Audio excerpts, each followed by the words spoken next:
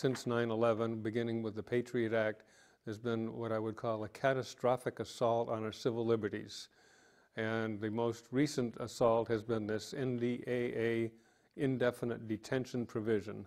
Back around December or so, I contacted the Bill of Rights Defense Committee to see if they might be able to have somebody come up. Michael Figura will be here in a little while, representing, as he's the official title, is Legal Fellow with the Bill of Rights Defense Committee. The Bill of Rights Defense Committee is a nonprofit organization that works with grassroots organizers, activists, and organizations around the country who are seeking to defend the Bill of Rights and work on civil liberties issues. We're going to talk about a number of things today. We're going to talk about the NDAA, which is the National Defense Authorization Act, and specifically the indefinite detention provisions of the NDAA, which allow for the deployment of the military on United States soil to indefinitely detain people that the government accuses of terrorism. This rider, which basically allows the government to imprison people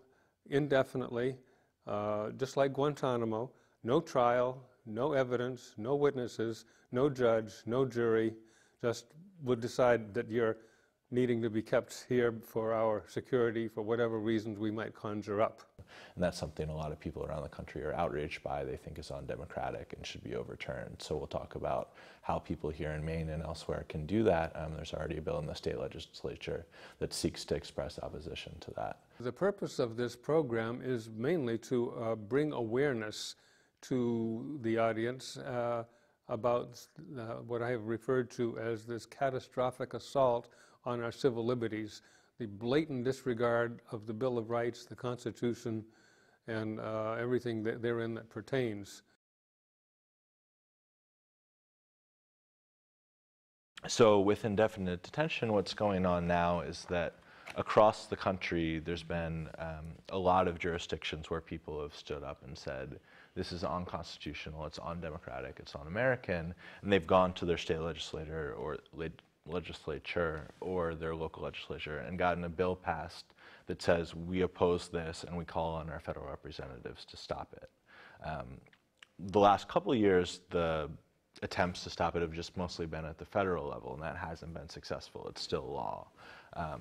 So what we're hoping is that this year, with the groundswell of support that's happening across the country, that we can be more effective in getting it stripped out, and that the administration will no longer be able to use military indefinite detention on domestic soil, which is, something that's been prohibited by law since the late 1800s. There's something called the Posse Comitatus Act that says you can't deploy the military domestically because it's just undemocratic. It's an essentially authoritarian method of governing to use the military for law enforcement.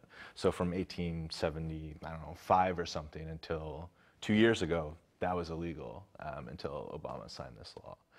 So that's one thing we're working on, and I know in Maine there's a bill in the Senate that seeks to do exactly that, to declare opposition, and I think there might be a portion that provides for some sort of penalty actually with cooperating with enforcing indefinite detention. One of the other things we work on is drones, and we recently released model legislation that either allows a community to ban the use of drones in their city or state, or to regulate the use of drones.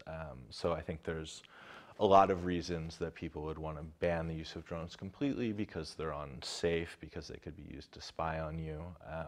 But there's also good reasons why people might want to allow them to be used for some purposes, for forest fire control or search and rescue missions or something like that.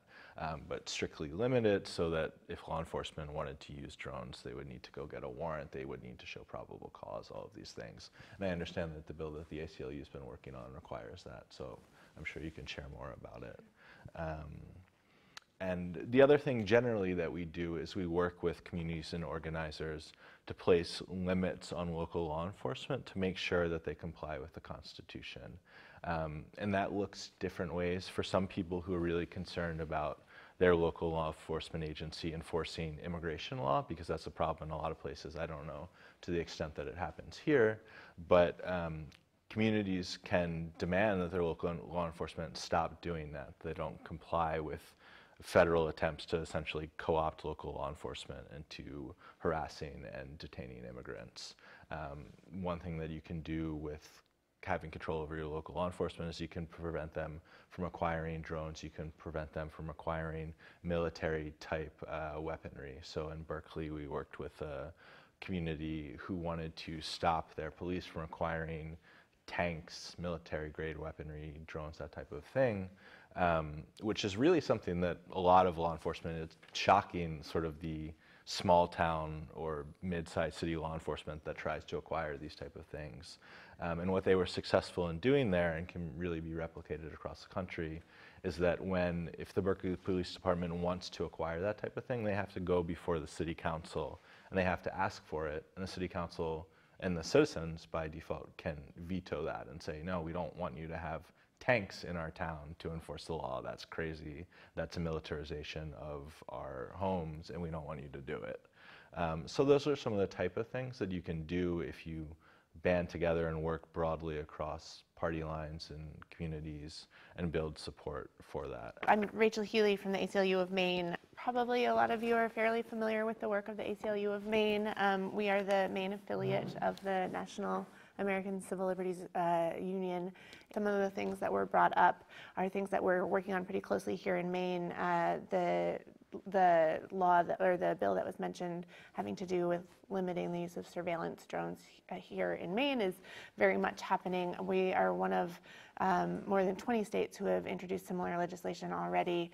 Some of the states are successfully passing moratoriums on the use of the drones while they can be studied a little bit more. Some of them are aiming at completely stopping the use of drones. The bill here in Maine aims to put really important limits on the use of surveillance drones by law enforcement while still leaving room for search and rescue missions and things of that nature, but essentially would require the police to get a warrant before using a drone to spy on us. So no one wants these unmanned drones hovering over their backyards and watching their every movement.